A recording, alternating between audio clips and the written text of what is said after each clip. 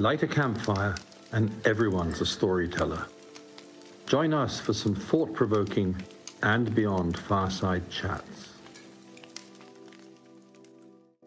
Today I'm talking to internationally recognized conservationist and photographer Peter Chadwick about the world of marine rangers, the crucial role they play in protecting ecosystems, and what is being done to support these courageous men and women on the front lines of conservation.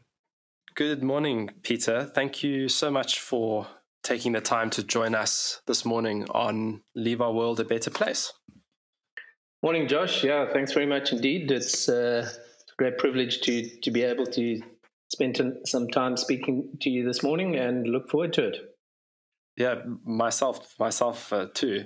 I have to say that when we were first introduced, I found your list of qualifications and achievements quite daunting. I mean, law enforcement, reserve management, conservation photography, wildlife and ranger training and development, security guidance, human rights training. I mean, you've done so much. Could you give us some background on your career? Where did you start, and what was it that led you down your path to becoming an award-winning photographer and all the other stuff that you do? Yeah, I think actually, none of it was actually pre-planned at all. What I did certainly know is that conservation was always going to be where I would end up. And I think, before I could even crawl, my father was carrying me on his backpack in the wilds of the Zimbabwe bushveld, and we were stalking rhinos so that he could photograph them. And I think those were the early days that really installed in me the passion that I have, first of all, for the outdoors and for conservation, and then obviously being side by side with my father when he was doing the photography, that instilled in me the interest in sort of continuing with a camera in hand. And I think I can remember very fondly many hours in the darkroom watching these images in the trays of chemicals slowly coming to life and being absolutely awe-inspired by them. Obviously, today it's a lot easier with digital photography, and you see the image immediately. But yeah, my conservation career, I finished schooling, as we all have to, but thereafter I followed the formal route in getting a diploma in nature conservation. And since then, I've been incredibly fortunate in being exposed to a wide range of opportunities that started me off in the Kruger National Park. There, I was doing some work on rare and endangered bird species, and had incredible privileges of wandering the bushveld in search of these rare birds. And then that took me into the Kalahari, doing some work on small carnivores down to the Southern Oceans and Marion Island. And, I also spent a couple of years as a field guide at Mala Mala Game Reserve. Those were the days when there was very little competition, and it was basically Londolozi, Sabi Sands, and Mala Mala. And the whole industry has changed since then. But yeah, it's certainly grown a little bit since then, hasn't it? Yeah, and interestingly enough, we'll talk about Phinda probably a bit later, but I was at Phinda when it was only 3,000 hectares in size. Wow. And was, a concept at that stage in terms of it was going to be this next best thing in Zululand. And if you look at what it's achieved over its 25 odd years is absolutely incredible. But it was after my guiding that I got into formal conservation. I worked for the then Natal Parks Board as a reserve manager, and it later became. And which reserve did you manage? So I spent most of my time in the Drakensberg. Started off in the southern Drakensberg at Leteni, and then eventually became sort of regional manager of the central Drakensberg, which, the mountains are incredible places. They're wild. They have incredible challenges, but very good foundation for learning a wide range of skills needed for good conservation. I then moved to the Western Cape, worked for Cape Nature, both in the Karoo and in the marine and fynbos environments. And then from there, branched out to join WWF South Africa, to manage the Marine Parks program, which looked at supporting marine protected areas in South Africa and then also in the broader region. And then for the last 9 or so years, I've been independent, where I provide strategic and operational advice to conservation organizations and countries into the African continent and into the surrounding Indian and Atlantic Ocean. So a very, very diverse career, very fortuitous career, I think, in many ways.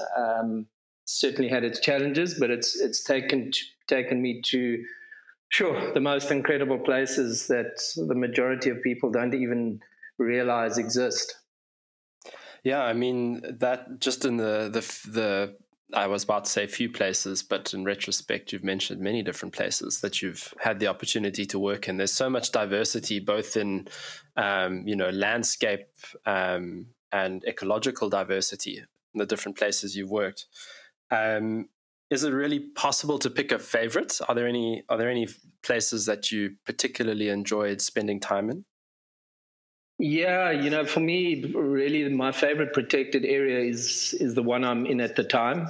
And I think because they are so different and they all have their own unique species and habitats.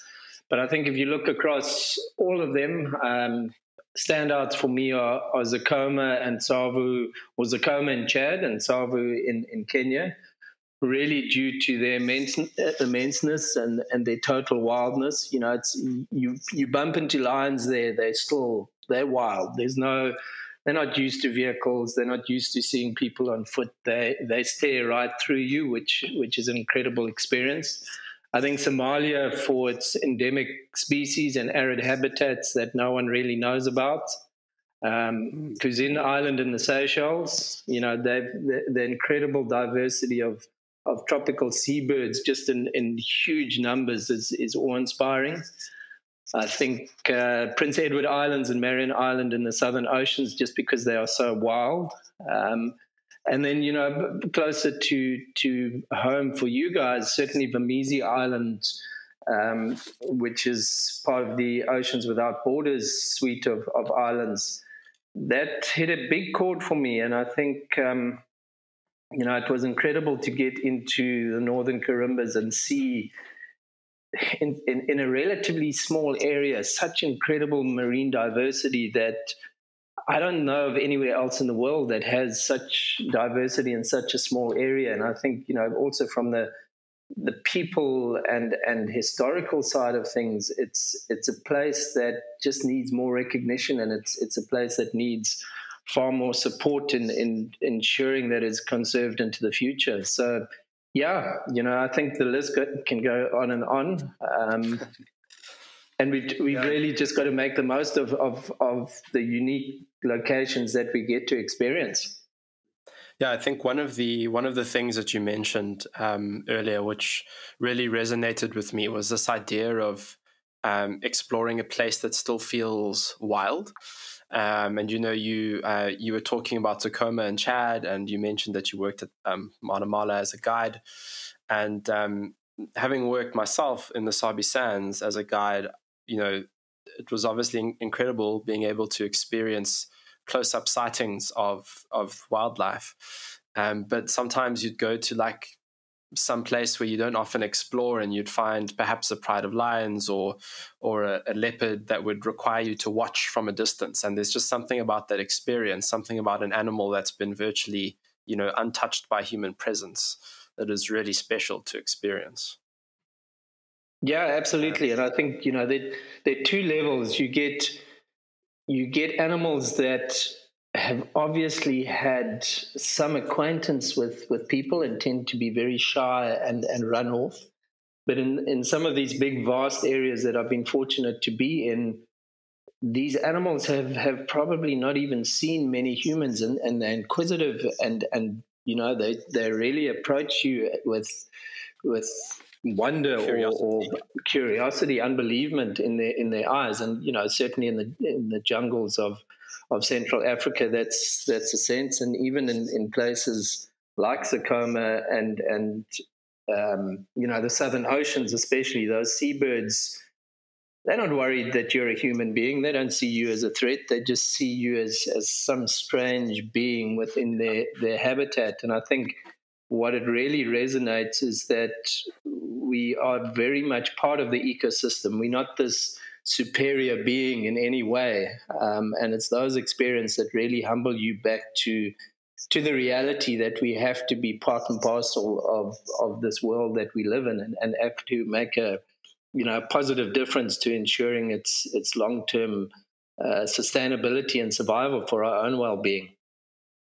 Yeah, of course. And I mean, that sort of segues very nicely into my next question for you. You talk about conserving and protecting and ensuring the longevity of these wild spaces.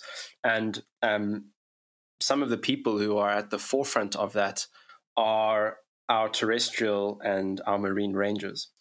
And so to go from, although you've had extensive experience in all these different wildlife places, you've done a lot of work with terrestrial and marine rangers. Where does your passion come from? Where does your passion for capturing the lives of terrestrial and marine rangers come from? And why your dedication to this important task? Yeah, I mean, that's a great question, and it's quite a complex question. I think, over the years, I've probably worked with well over 1,000 rangers in various forms, and the more I travel, the more I get on the ground, the more I look at the challenges that conservation is facing. The more I realize that in many ways we've been focusing on the wrong things. It's great to highlight that there's wildlife crime and poaching and habitat destruction, et cetera. But if we keep talking about those specific aspects, we're not going to find the solutions. And in reality, it's the men and women on the ground, the rangers themselves, and on the sea, not just on the ground, obviously, but they're the guys at the forefront of dealing with all of those challenges. And it's very much those individuals who are going to ensure the long-term success or failure of conservation and very much the success or failure of species preservation. It's no good talking about rhino poaching and saying it's terrible. What is the solution? The solution is ensuring that our ranger teams on the ground are able to prevent the poaching from taking place in the first place. And I think, having worked across the continent, I see these guys with dedication, man, and it's very easy to sort of use the word hero glibly, but in reality, if you look at the challenges that they face and the conditions that they work in, there are not many people who would actually gladly take on what they do.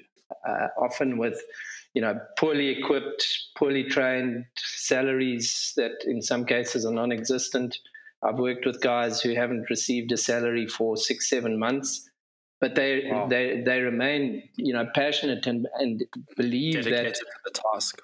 Somewhere along the line that salary will come through. And in the meantime, while they're out there, they're being tossed around on rough seas or being charged by elephants that want to kill them, or engaged in gunfights with armed poachers. And when they go home, they face risks and threats from their families. And I think we've got an obligation to actually recognize these wonderful men and women who work in these incredibly challenging situations, and we must realize that if we don't support them, all our conservation efforts are actually going to be doomed. The Globe is talking about this wonderful initiative of 30% of the globe protected by 2030. Brilliant. All the politicians and the scientists are talking about how to do it, and we're going to proclaim this, and this government has committed to achieving it by this date, et cetera, but no one has actually talked beyond proclamation. No one is talking about the practicalities and realities of ensuring that we don't have paper parks and that these areas are actually set aside and well managed and well looked after, and the immense challenges that they face are mitigated the only way we can do that is by ensuring well-qualified, well-equipped, well-supported ranger teams on those protected areas. So, for me, it's very important that we raise this issue. I've also seen the harsh realities of the environments that they work in, and the challenges that they face daily does lead to fatalities, and many people that I know, colleagues, friends, employees, have given their life for conservation, and again, the world doesn't care about that. So yeah, I am absolutely passionate about it, and when you get time in the field to spend, you sweat, you laugh, you cry with these guys. We have no option but to really start supporting and raising the importance of the work that they actually do. Yeah, I think what you've mentioned there is so pertinent with respect to the goal of protecting 30% of the globe, and you can't really do that without people. You have to have people, whether it's buy-in from local communities, and job creation, and actually having, as you've said, boots on the ground or marine rangers at sea. You simply can't do it without those people. And another thing that I wanted to ask you, in the context of everything that you've spoken about right now, what is it about conservation photography and photojournalism that makes it your preferred storytelling medium to bring to life the lives of these rangers? Yeah, I think,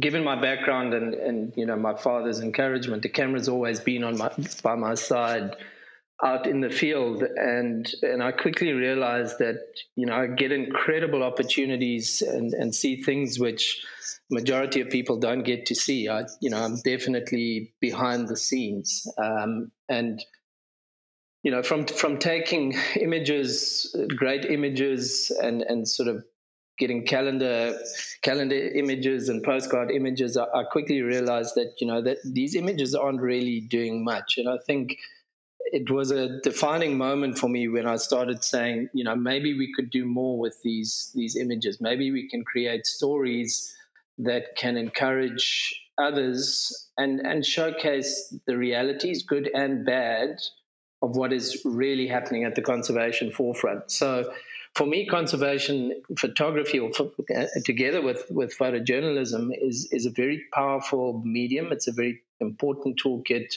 in my broader conservation suite of tools that I use to try and promote and encourage conservation. And I think, how do we reach the majority of people across the globe, many of which who never get the incredible opportunities that I do to get on the ground? And the best way of doing that is through the powerful impact that a good photograph can have. And I think, specifically around the ranger work, what I looked at is, conservation or war photographers, should I say, conflict photographers brought home the stories of the reality of war and conflict to the world, and through those mediums, positive steps were put in place to support refugees or even change, raise the horrors of landmines, for example, such that global policy is now out there around the use of landmines. So a photograph, if used correctly, can have a powerful impact way beyond just being a wow moment for a viewer. And I think, for my mind, it was saying, if we're looking at conservation, we don't really have the same type of impact that those war conflict photographers have had. And I started trying to utilize similar approaches of really getting upfront and raw and show the realities of a ranger's life on the ground. I've also raised profiles around marine protected areas and threatened species, etc. But for me, my most passionate and perhaps impactful conservation photojournalism project is around the work that I've tried to do around wildlife crime, the issues of wildlife and environmental crime, together with highlighting the roles and risks and challenges that rangers across the African continent face. And I think it's been, I certainly can't claim,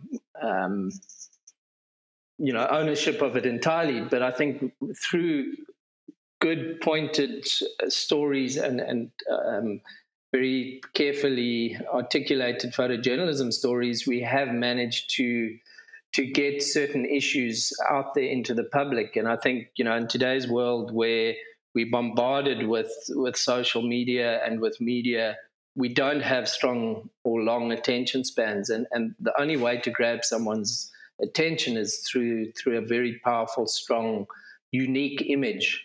And I think that's where, the photojournalism comes in side by side with showcasing the challenges for the environment.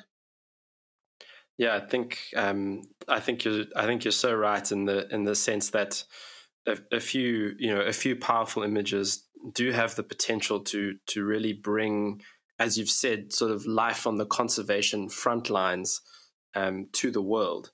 And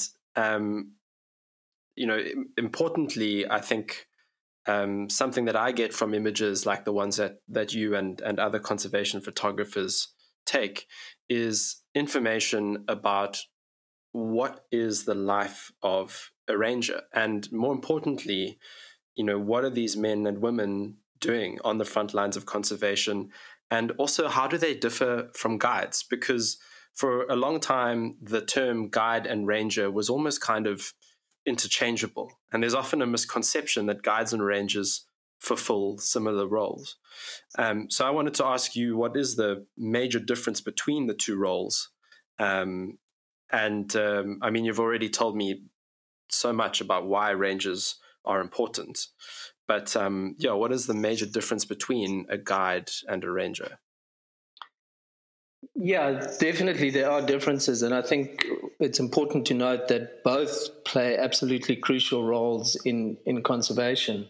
But from a ranger's perspective, be it marine or terrestrial, their work is incredibly diverse, and it is often extremely dangerous, challenging environments, harsh temperatures, the risk of disease. There's often, wild species that are quite happy and intent on some occasions to trample or kill them, such as lions and elephants. And, the marine environment is incredibly challenging in its own right. So I think, the environments that they work in is the one thing. But there's a perception these days that a ranger is a guy in camo with a gun hunting a poacher. And that is actually only a minor fraction of the work that they should be doing and are doing. They tackle everything from maintenance of fences, through roads, through clearing alien vegetation, to fighting fires and carrying out burning of blocks, through to monitoring of species, and then specifically around focusing on priority and endangered species and ensuring that those animals are safe in their environment. Sadly, over the last decade specifically, there's been an exponential rise in wildlife crime, and many of the rangers are having to don that camouflage uniform and pick up the rifle and almost take on a semi-military role in facing what are often well-organized, syndicated gangs that are out to kill either the elephant or rhino or other species. And I think on the marine environment, what do? They're out at sea. They need to be able to swim. Ideally, they should be scuba divers as well, be able to skip a boat, not get seasick, obviously. Yeah. But then also, dealing with a lot of community stakeholder issues, and then also act as a ambassador on the hospitality and tourism side. So a ranger's work is incredibly diverse, and as I said, incredibly important. A guide, on the other hand, I think as I've said, I think they play an absolutely crucial role in the bigger conservation field. They're not so much on the hands-on side of things, out in the field, in the challenging environments all of the time, but they're very important in looking after guests around the hospitality and tourism side of things. But they're very much ambassadors in transferring knowledge, which they have and have built up over many years, to those guests and visitors, so that those visitors and guests in time can hopefully also become ambassadors for conservation. So they're very much at the forefront of that conduit between being out there in the wilds and getting the right messaging to the people who don't get to see the behind the scenes and the challenges that the rangers on the ground are perhaps facing, and the role and importance of healthy and functioning ecosystems, and then also the challenges that many of these protected species are facing through aspects such as habitat destruction and wildlife crime. So yes, very different. Can one move across from one to the other? Absolutely. But, I think both play an incredibly important role in achieving the bigger picture. Of course. You spoke briefly into all of the different requirements and all the different skills that a marine ranger has to have. I mean, being able to skipper a boat, scuba dive, and also be, like you've said, community liaisons and ambassadors for conservation. Like, that's a very diverse skill set and a very diverse job. What does the sort of life of a marine ranger look like on a day-to-day basis? What are some of the roles that someone who doesn't know too much about marine rangers would see these people fulfilling on a day-to-day basis? Yeah, so a good question, and I think certainly in the life of a ranger, no 2 days are ever the same, and depending on the specific roles that they have, the day will vary. But I think as a founding, what is a founding characteristic of these individuals is they all have to be passionate and excited about the environment that they're working in. And I think from a marine ranger, the sort of the easy stuff is doing a beach patrol and perhaps checking on fishing licenses that recreational fishers might need. But then it can elevate very quickly into dealing with immense challenges in some parts of the continent where, they're dealing with armed insurgencies, they're dealing with piracy, they're dealing with illegal commercial, grand-scale illegal commercial fisheries through, these vast fleets that come into national waters, often overnight, and then disappear into the high seas during the day.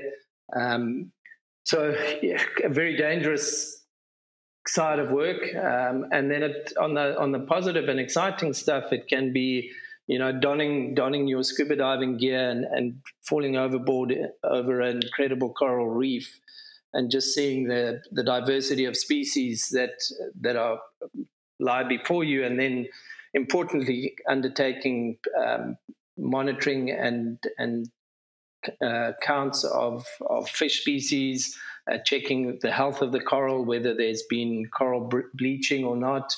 And then, on the terrestrial side, it can be measuring and tagging turtles that have come ashore to breed together with seabirds. And then what else could it be? It could be heading off to the local school to give a presentation on the importance of marine conservation and not littering, and then engaging with high-level politicians at the end of the day. So, very, very diverse day and a challenging day. But I think one of the great things, as I said earlier, is that no 2 days are ever the same. And, that's what makes it exciting. Yeah, I think that just like what you said, every single day is clearly different for the men and women on the front lines of whether it's marine or terrestrial conservation, and that's a a lot of stuff that maybe to the untrained eye, to the person who goes on a safari or goes to stay at an island lodge, they may not see those day-to-day things happening, but it all kind of coalesces to allow people to actually experience these wild spaces. And so obviously really important roles. So And Beyond is very lucky to have at the moment 2 operating lodges or island lodges, one on Benguera Island in the Bazaruto Archipelago National Park, and then another one on Member Island in Zanzibar. And thanks to a unique collaboration between Africa Foundation and Beyond, the Oceans Without Borders initiative is very active in all of these spaces, as well as further north as well. And you've done a lot of work with Oceans Without Borders. And in that instance, what kind of role did you fulfill and what projects were you involved in? So I've been working with and Beyond, and specifically the guys at PINDA for some time around the issues of wildlife crime, terrestrial wildlife crime, and supporting the rangers on the ground there. And I think through that, I was introduced to the marine team, Dr. Tessa Hempson from Oceans Without Borders, and we started engaging specifically around Vamizi Island, which you haven't mentioned, and that's situated in the northern Carimbas of Mozambique. And I think the initial aspect was for me to get on the ground and look at a broader conservation assessment, and then also look at a area integrity risk assessment. And by the time we actually got onto the ground, unfortunately, the insurgency in northern Mozambique was picking up momentum. So a lot of the focus switched to looking at a security and risk assessment for the personnel on Vamizi Island. And sadly, shortly after that, the insurgency did skyrocket with terrible results for the coastal towns of northern Mozambique. And unfortunately, the team at Vamizi, an insurgency group, did attack the island. But fortunately, I think through the pre-planning and the foresight of Oceans Without Borders to sort of say what are the security aspects that we need to put in place, we were able to develop strategies and protocols that allowed the team to get away safely. Fortunately, I think it's quietened down a bit now, but that sadly halted the sort of the larger conservation and tourism initiatives that were taking place on the island. But I mentioned earlier, for my mind, Vamizi is just mind-blowing. There are few places across the globe that I've seen that can even vaguely parallel to what Vamizi has to offer on a marine and island front.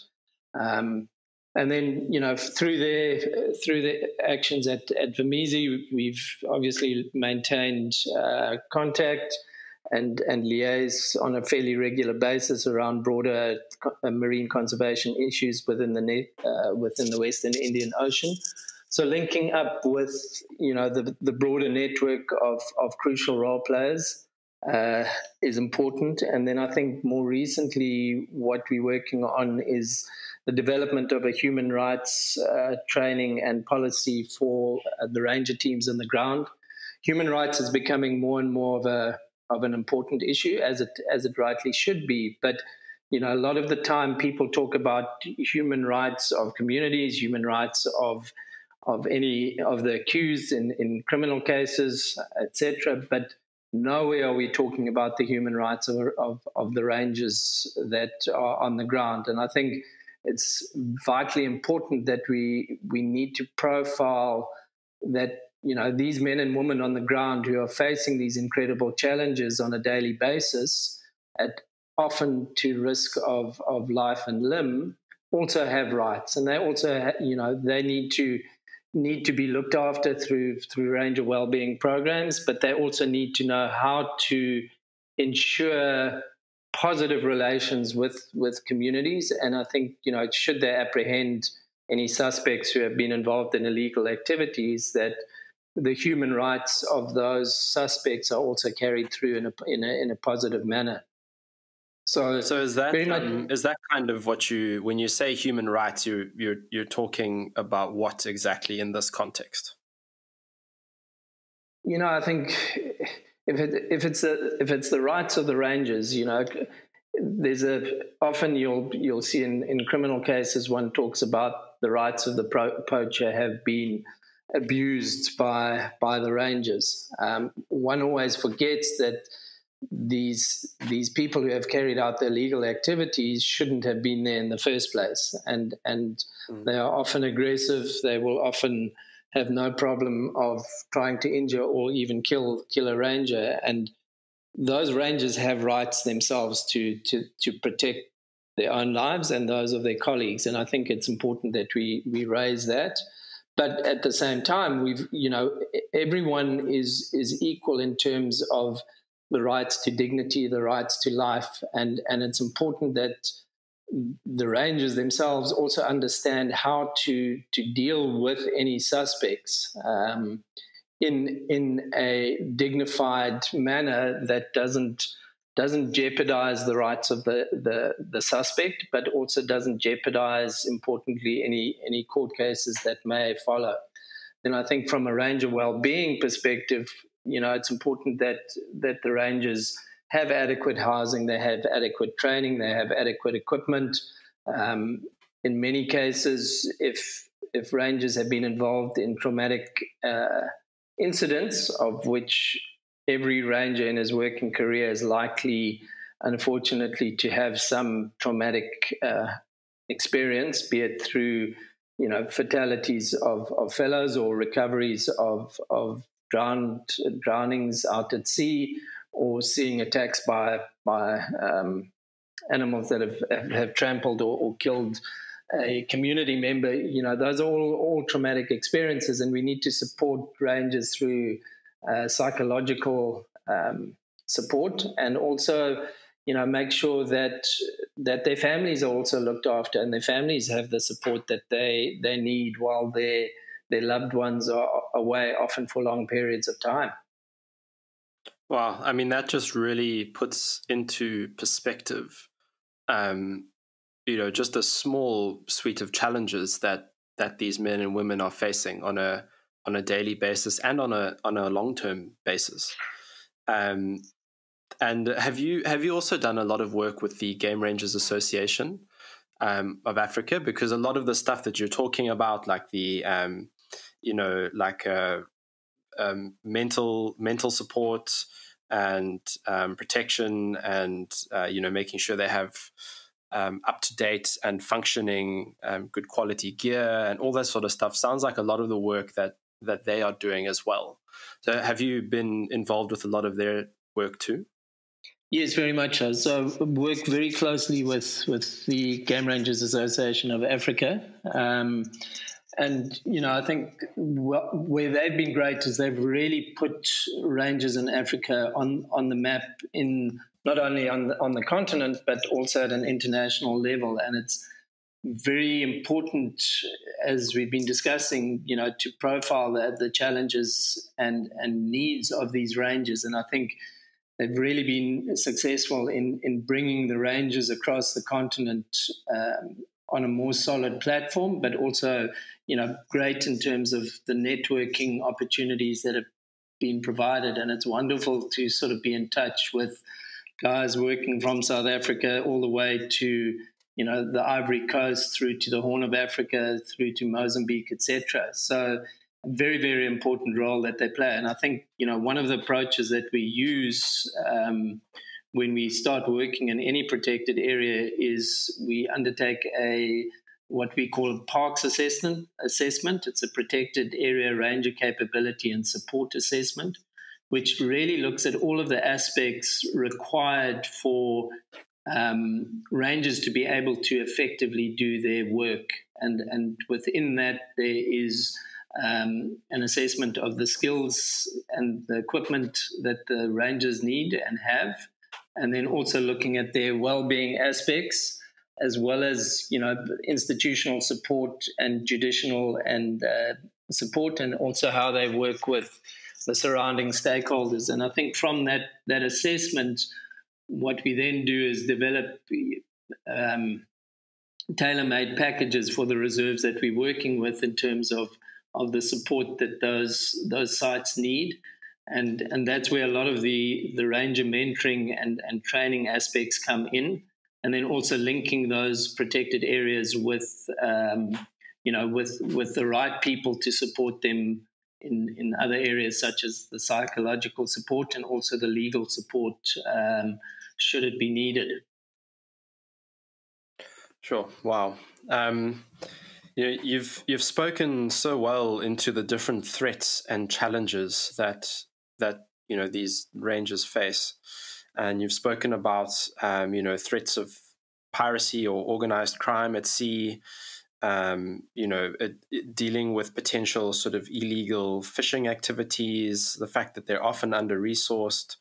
And you even mentioned something regarding, dealing with family members and members of the community. Is it difficult for some of these men and women to be on the conservation front lines when they're coming from communities which, may have other ideas on how the land and ocean should best be used? Absolutely. I think it's not only the working environment that is challenging to many of these men and women. Often, they come from communities who, as you've rightly said, have the belief that landscape or seascape should be open for utilization, and it's extremely hard to justify existence of these protected areas when there's such high levels of poverty in the surrounding areas. And I think when a ranger has to challenge an illegal activity, and I think we have different levels of illegal activity, from a sort of a subsistence poacher who's absolutely desperate for food for him or herself and their families. You can't apply the same approach that you would to an organized criminal who is armed with an automatic weapon and intent on making large sums of money from their activities. So first of all, they've got to be able to, the rangers have got to be able to differentiate between the levels of threat that they are facing and is being caused by the illegal activities. And I think in apprehending poachers or suspects at any time, that creates animosity with, first of all, the suspect themselves, obviously, but then with the suspect's family and greater community. And where a ranger has had to arrest a community member who is not in support of the protected area, that obviously antagonizes the relationships at a much higher level. And then, in some cases, and quite regularly actually, many of the rangers end up having to arrest family members as well. So when these men and women, they go home, they're often ridiculed and challenged by the communities and even threatened by the communities that they're actually living in. So, again, one of the big differentiations, people talk about, post-traumatic stress disorder in military veterans. But what happens with the military is that a unit is deployed into a conflict area for a set period of time, be that 6 months, a year even. But then they are withdrawn totally from that conflict area, and they actually have breaks in between that deployment period. They then remove totally for long periods of time from that conflict zone. A ranger, on the other hand, is living at 24/7, 365 days a year, either on the protected area or even when they're on their time off going home, because there's always this pressure from community members, from neighbors, even politicians who don't believe in the conservation cause. So it's very, very, very difficult for these men and women to actually be able to switch off from the challenges that they are facing.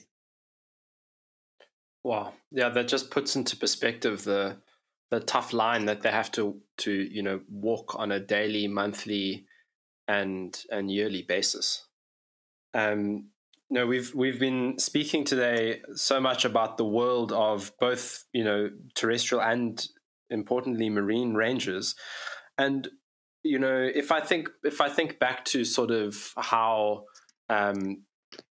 guiding rangers and the difference between the two has kind of morphed over the years, I feel like terrestrial rangers were, at least they were a slightly more known entity compared to like marine rangers. Why do you think that the world of marine rangers has been relatively unknown until now? And what can we do to change that? Good question again. I think as you've said, is the world at large has really spoken about Earth, and there's therein lies the first false perception. This planet that we're living on is called from its terrestrial perspective and not from its oceanic perspective. And actually, we should not be called Earth; we should be called ocean.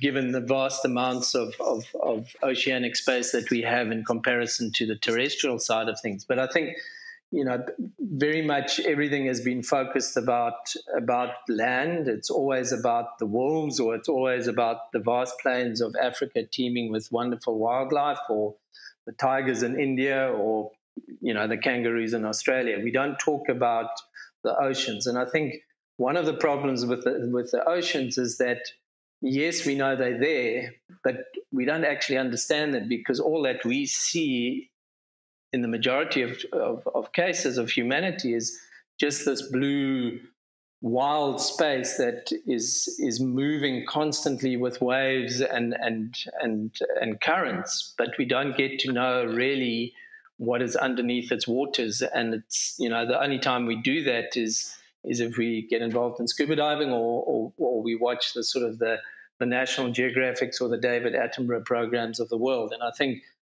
if people don't understand what the ocean is and what it comprises of, they can't support it and can't talk about it and can't be passionate about it. And because of that, anyone working on the marine environment is also not going to be recognized, because people don't understand really what they do.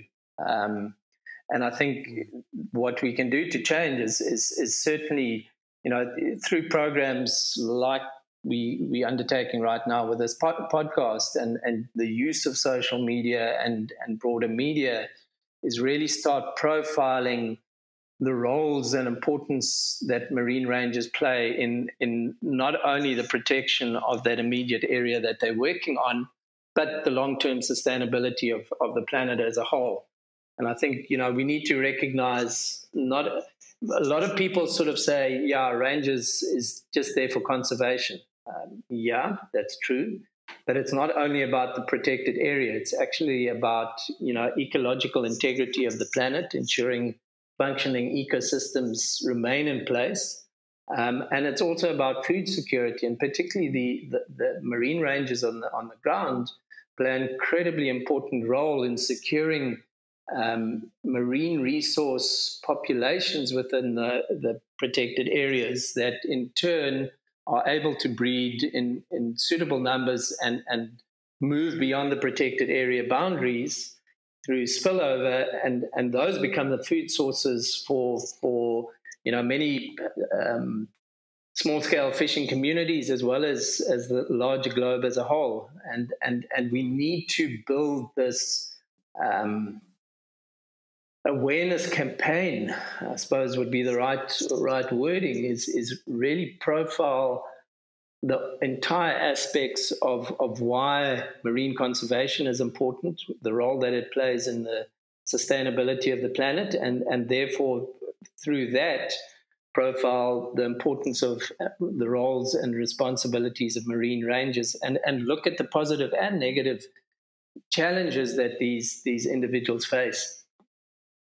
Yeah, I think something that you mentioned, which kind of resonated with me, is this whole thing of, for so long, the perspective of our perspective of Earth has been terrestrial, and even up until recently, I don't think people really thought about the finite nature of marine resources, and so you know before there were before there were large marine reserves, there were large terrestrial reserves, and eventually, ranges to protect those. And so the protection in the marine realm is relatively recent. And so I feel like, for that reason too, marine rangers their story has not really been brought to the forefront until now.